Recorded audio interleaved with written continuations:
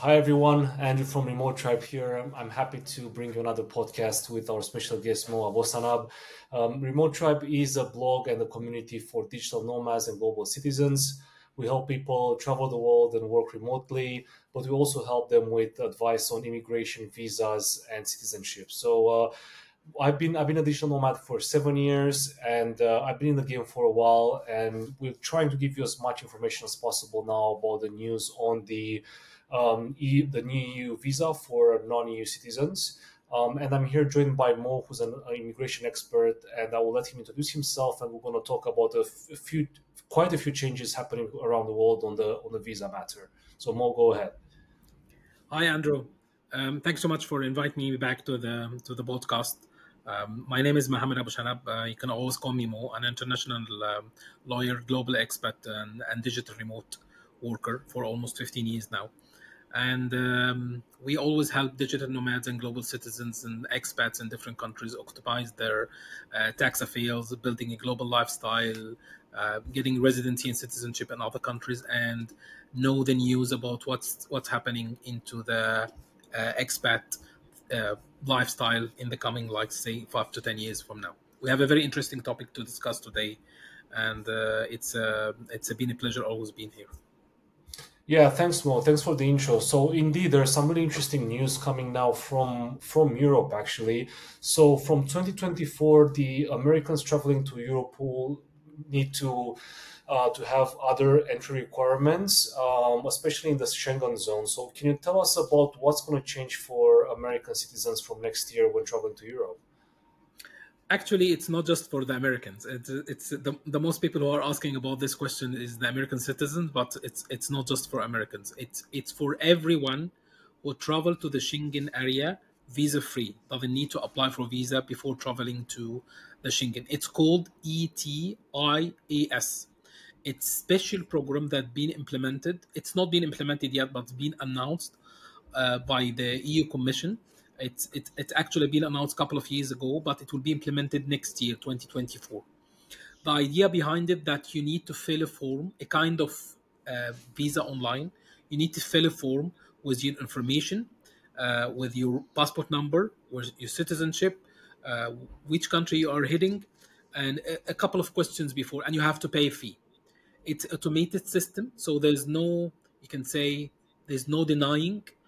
It will be automatic approved, but you have to fill the form unless you'll not be able to board the plane So or it's a travel to Europe. procedure that brings money to the EU countries, to the EU budget, basically. That's one thing. It's not just about bringing money, but it just automating travel between the non-visa free countries. It's eliminate the need to stand in front of immigration officer when you land in the EU, and they ask you a couple of questions. They ask the couple of questions before you take or board the plane, and it's valid for a couple of years. That's the thing. It's not just for Americans. It's for anyone who considers that the country is the third country that doesn't need a visa, and this is including Canada, US, UK will be including, unfortunately, many like Singapore, Australia, New Zealand, Japan, many, all the countries that enjoy visa free to the Schengen area will need to apply for this special new e-visa before traveling And, to the and EU. and do you have to apply every time you fly in the EU, for example, for like a few times a year, or like can they allow it for several years, this type of visa? The announcement is say it will be valid for 2 years. Okay.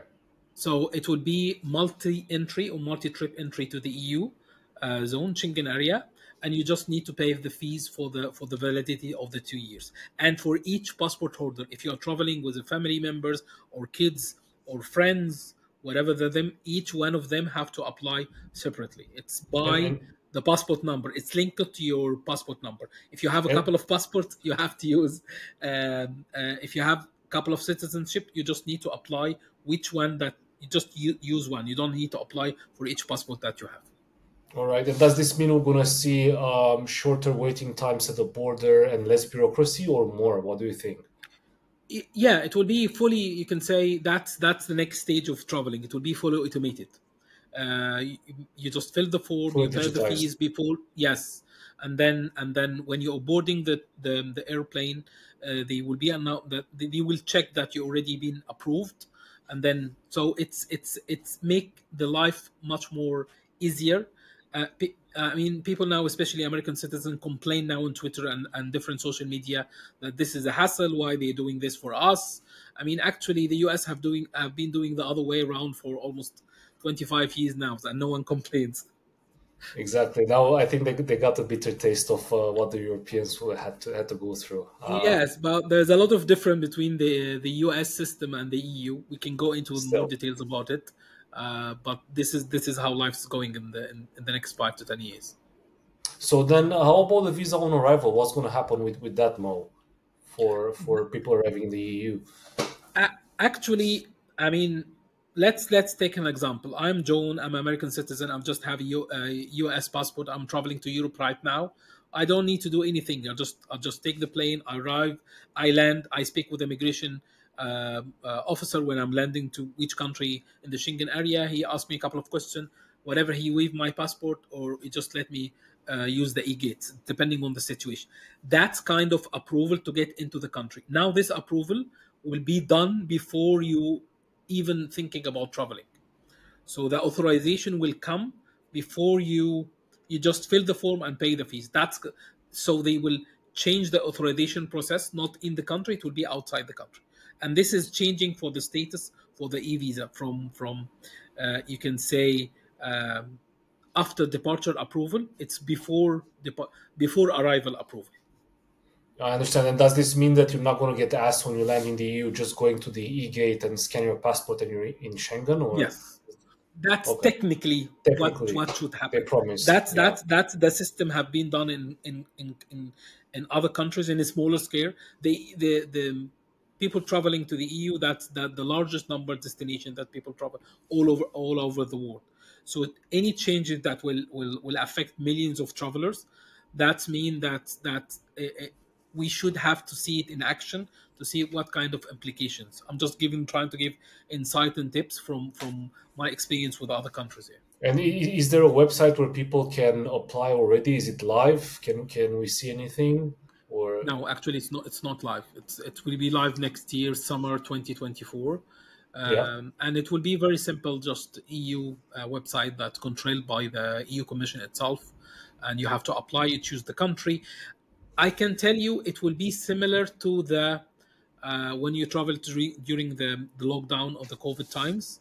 You need to get authorization that you have to prove your whatever vaccination or COVID test you have. It will be similar to this, but much more less complicated. complicated. Yeah. And is Yeah. there a cutoff point? So do we have an exact date or month when they want to make this live? The announcement will be summer, so it should be the 1st of July or June next year. Yeah. All right, all right. And is this is this entry requirement now? Is it that valid for UK, Canada, Australia, all the non-EU citizens then? Yes, it's not just for the American citizens. It's for 30 plus citizenship holders, including U.S. citizens, Canadians, Australian, New Zealand, and Australians. and the UK. There might be an agreement between the UK government and the EU to make it very easy for UK citizens to travel back and forth from the EU, because it's like it will make life easier for the UK citizen, because they have to ask now, and they have to stamp, and they it's a very, you can say, non-digitized process. But they might be that UK citizens will not be happy to pay the 7 euros or whatever the fees that they might have an agreement, because it's there's another thing that what will happen to people who are traveling from Ireland to the UK and then the EU. Or there is a lot. UK have a very special status. It's a third country now. The rules say that any third country that need to apply using this system, but we don't know how the UK will react to such They news. might get a special status as usual because the things are pretty complicated with Ireland and Northern Ireland, and it's been like the UK and Europe had a historical relationship for a long time, Yes, and they still have to keep those connections, in my opinion. So probably they'll get like a special status or exemption there. We'll have to see. Hopefully they will, because it would be best for both parties, mostly for the UK citizens, I would say. There's a lot of commerce between the two, a lot of traveling. I mean, it's almost in Europe, it's almost on the continent. You've got the Eurostar trains and a lot of merchandise between the two countries exchange. So hopefully that will happen, because otherwise everyone will lose, I think.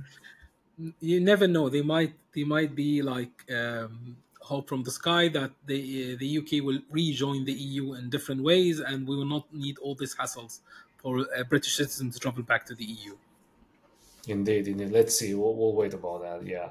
All right. All right. So, what else more? I think we had something else on the agenda on the. So just to clarify something before that, so this type of new requirement will allow U.S. citizens to travel within the Schengen area. That's what we know so far, and the Schengen area is not all the EU countries. So Schengen countries are 23 out of 27. There are four countries which are not in Schengen at the moment, and we don't know if the US citizens will be able to travel with this kind of visa inside the non-Schengen countries. So the non-Schengen countries are Bulgaria, Romania, Cyprus, and I think there's a fourth one more I'm missing. I don't know Ireland. which one. And Ireland. Yeah. So just keep an eye on that and keep an eye on the news, because we don't know exactly what's going on there. However, you will have access to 23 countries in Europe which have a great quality of life, and you can enjoy them to the fullest. We still don't understand about the implementation itself. They might be that these four countries will have an agreement, and they will allow people with the visa Schengen, arrival or yeah. ETIAS to access this country, to make them much more easier, because it will be pre-approval, and it will emanate the traditional way of getting a visa. Or might they say, no, we have to control our borders. We still have to approve people manually at our airports here. Yeah. So for all the Americans viewers and the Canadian viewers, we have a lot. Just have a look at just Google ETIAS, and you're gonna get all the news for that. And keep an eye on our channels as well. Keep an eye on Twitter and LinkedIn, and just keep an eye on the process. So as you go towards next summer, just make sure that you do have this application before you leave, because it's happening. It's pretty serious. So you will have to apply. Cool, cool, Mo. So I know there were a lot of changes recently. Other countries are doing similar changes to their entry requirements. So what can you tell us about like Canada, UK, Australia? Seems like the world is realigning at the moment, and it's really good to know all these things. What can you tell us about that? Yeah, mostly the large countries that have an immigration as a visa on arrival, whatever it's pre-approval or after approval, they are digitizing the whole process. We can start with Canada, as Canada already approved new countries to travel to the Canadian for the first time, visa free, including Arab country, which is called Morocco. They allow also Thailand nationals to travel. That's they try to make it much more easier for citizens of different countries to travel visa free to Canada. And I see they also implementing, you can say, a kind of nomad digital. Oh, sorry, you can say Digital nomad digital visa, nomad yes. visas. A kind of, it's not similar to the ones in Portugal or Cyprus or Spain, but it's a kind of implementation. They try to attract as much as remote workers. They don't have a good weather all the day, but they have a very good infrastructure. People can extend their stay. They can. Could be a way of getting a permanent resident and then the Canadian citizenship. So Canada is playing by the rules on the visa of arrival to attract as much as highly talented workers to join the workforce. That's one thing, for example. In the UK, they announced a new visa on arrival system for all the GCC countries in the Middle East. That's including United Arab Emirates, Saudi Arabia, Qatar, Bahrain, Oman, and so that's the six countries. And they also allow visa-free access to Jordan starting from next year also. to access the UK without getting a visa. And that's the same thing. I can tell you that Canada is doing the same thing. The UK is doing the same thing. They're looking for highly talented, you can say, not just worker. UK is doing this visa-free access to allow people to come to the UK to go business, the shopping, and they use it as a way to attract, you can say, wealthy individuals to invest and use the UK as a travel hub for there. Because all these countries, mostly of them, excluding the United Arab Emirates, doesn't get any visa free to the EU, so they can travel to the UK visa free. That will be like you can say an amazing step for all of them. That will allow travel and business between the countries. One other thing also, if you see that mostly the system in Canada is instantly approved. There's no someone to approve your application. But if you compare it with the system that have been implemented in the US for almost 20 years now, it's called ETIAS. It's a very similar name to the European one, ETISA. The American one, it's completely different. It's allow 33 nationals from different countries, including the UK, many in the EU, many in Asia, and they have a special agreement with some countries that to get visa free to the US, but it have to be approved manually. When you apply for the first time, they don't have a record for you before. An immigration officer, or the CPE in the US have to go actually and check your profile and do. They might be approved instantly, or they ask you for more documents, or they can refuse you, and they say there's no refunds here if you pay it's almost $14 or $15 US, and they ask you, sorry, you have been denied the ISTA, and you have to apply for a visa from the US embassy near you. So that's a very restrictive system. Compared with the EU one, which will be instantly approved. And there is a system in the middle, which is the Australian one. It's visa free, but you have to apply, fill a form. They ask you more questions, but it take more time to approve. That's the slowest system. It could take up to a couple of months until they approve you. If this were the first, you can say, visa request to go to Australia. New Zealand have a similar system also. It's have an app. You just scan your mobile. They approve you, but take more time. So it's when it's take more time, that means they have to check your profile or check your application firstly. That's not an automatic approve. That's the difference between the visa on arrival, the pre-approval. It's manually checked or automatically checked, and that's how the world is going right now. Some of this applications or some of this permissions allow you to stay up to 6 months, which is that's a trick. Because I mean, mostly visitors think that when they they approve me to stay 6 months, so I can stay 6 months. That's the maximum number of days you can stay inside the country, but don't abuse the system. If you abuse the system, you can be denied, you can be flagged, you can be even banned if you try to use the system over and over again. And so it's not, you can say, backdoor to actually live in the country. It just, you have to very specific at what you're doing. And understand the rules and regulation for what is allowed and what is not allowed. You can say copying the same system. They try to have an agreement between their member states, or you can say similar. There is, if you go through all this, there is more. As you mentioned, the country is trying to attract as wealthy or whatever they are, tourists and individuals or businesses, but also that's allow others to come and see the country.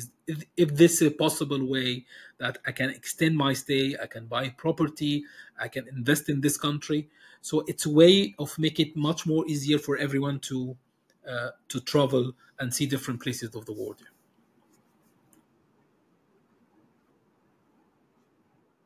I mean, I think the world now have no privacy, especially after the lockdowns, and you've given up all your information to travel. When you used to travel and provide that you are vaccinated or not vaccinated, or have you can say a test before, you provided much more information. The visa information that they ask is much less. They ask about the destination, the number, the passport. It's a kind of automating the whole process from A to Z and make it much more easier for everyone. Yeah.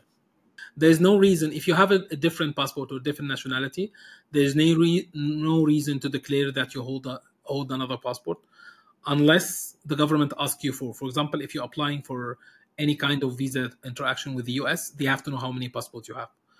They might deny you, but some in the EU, you don't have to provide such information. Yes, yes, yeah. Always remember the EU. To get an EU about investment or residency, it's one of the most complicated and sophisticated one. Yes, you can. There's more restrictions apply, but if you would like to do something, just have a plan of it. How much time I can invest? How much I need to stay? The residency options. It's a long process, but if you would like to do it, it just you need to have a plan. That's my advice here. If you have any complicated situation, if you would like to ask any more questions, or if you would like to suggest a topic that we talk about it in our next video or podcast, just feel free, just drop us a comment, and we'll happy to discuss it in the next episodes.